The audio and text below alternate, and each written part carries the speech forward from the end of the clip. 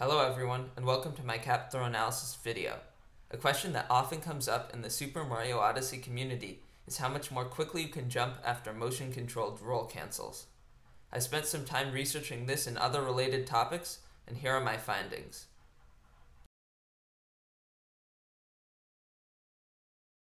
Let's start off by taking a look at just a normal single throw and observing its parts. At this frame, Cappy has reached his maximum distance from Mario. Notice how he has become larger and there are no longer any yellow swirls around him. At this point, he will remain at his maximum distance from anywhere between 22 and 122 60 FPS frames, depending on how long you hold Y or X. This range of time Cappy spends at the maximum distance is the same for every type of cap throw. What varies, however, is how long it takes Cappy to reach this maximum distance. In general, single throws take 34 frames for Cappy to fully extend. However, if Mario is in midair while performing a single throw, it will only take 30 frames for Cappy to extend. Double throws, single throw MCCTs, and double throw MCCTs take 29 frames for Cappy to extend, regardless of whether Mario is on the ground or in midair. Triple throws and triple throw MCCTs take 16 frames for Cappy to extend. Since Cappy is large the whole time, we have to go off when the yellow swirls disappear and when the MCCT begins to flatten. Up throws take 24 frames to extend, and down throws take 57. Here's a summary of what we've discovered so far.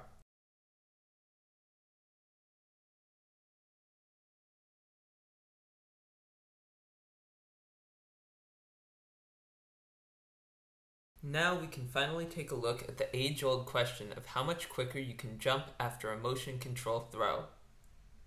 After a single throw on the ground, whether it be standing still or in a roll cancel, you can jump exactly 13 frames after throwing Cappy.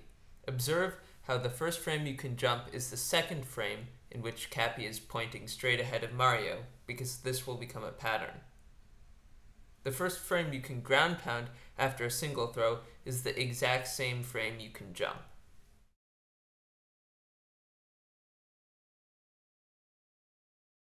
After a midair single throw, you can ground pound or dive after 9 frames or 4 frames quicker.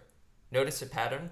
A midair single throw took 4 fewer frames to extend, 30 instead of 34, and consequently you can ground pound or dive 4 frames quicker.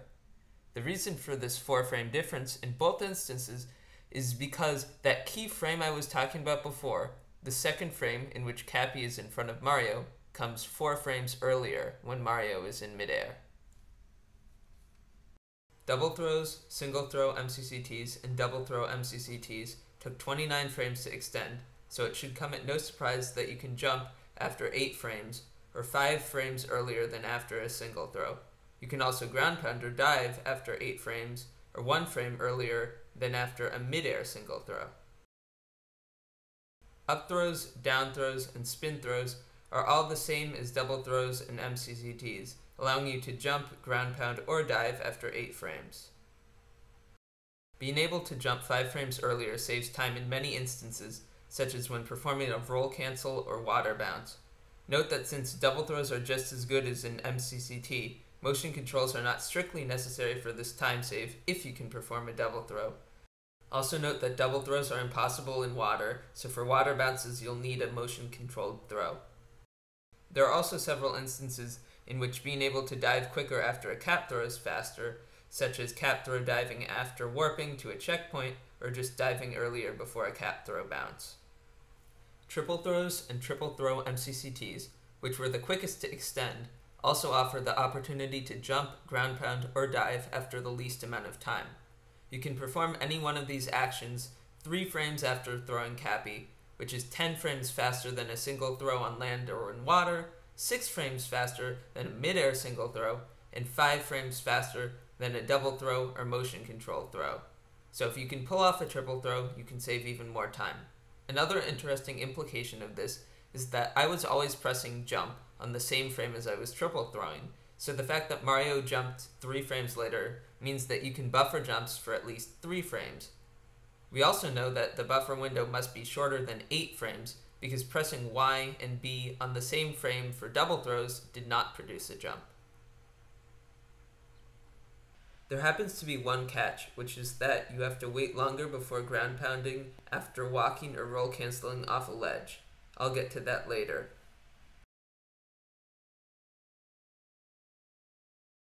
As you probably suspected, the number of frames before you can home also varies from throw to throw. For a single throw on the ground or in water, you can home Cappy after 24 frames, or 10 frames before the throw reaches its maximum length. Keep in mind, however, for this throw and for every other one, that you may want to wait longer to home if you are trying to capture or collect an object that is far away, since Cappy can still travel a ways toward the object in those 10 frames. For a mid-air single throw, you can home Cappy after 20 frames. Again, this is 10 frames before the throw reaches its maximum length. Double throws, single throw MCCTs, double throw MCCTs, and up throws can all be homed after 19 frames, or 1 frame earlier than a mid-air single throw. This explains why MCCT is slightly better for trick jumps. It also means that you can home 5 frames earlier when on the ground by using an MCCT, which explains why MCCT is faster for collecting the first rocket flower in Mushroom Kingdom Koopa freerunning. You can home a triple throw or triple throw MCCT after 6 frames, making them faster by a wide margin. Here's a comparison of the frames before homing for the 4 groups of throws we've discussed. Finally, you can home a down throw after 27 frames. This is almost never optimal, however, since the point of using a down throw is to reach an object far away. Note that if you throw Cappy at a wall, he will stop and become large significantly earlier. This also means you can home him in much earlier, on the same frame in which he becomes large.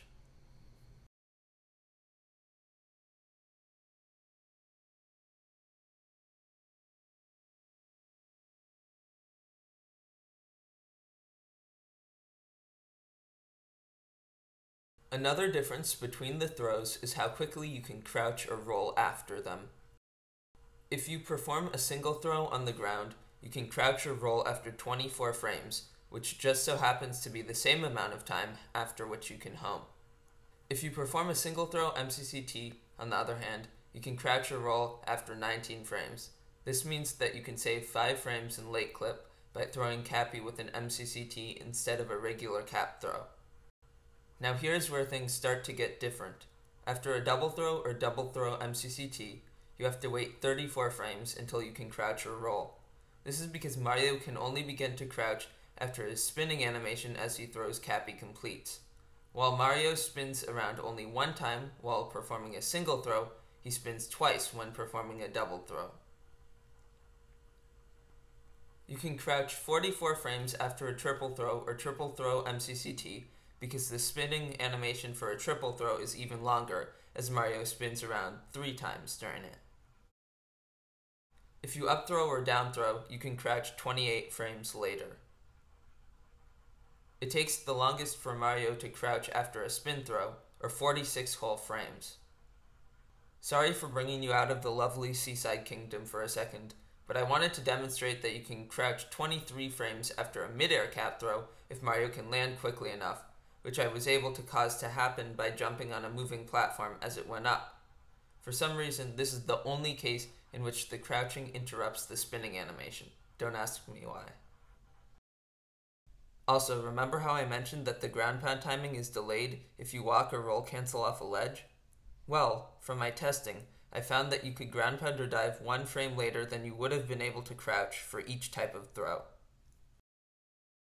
Here's a summary of all the different timings we've gone over.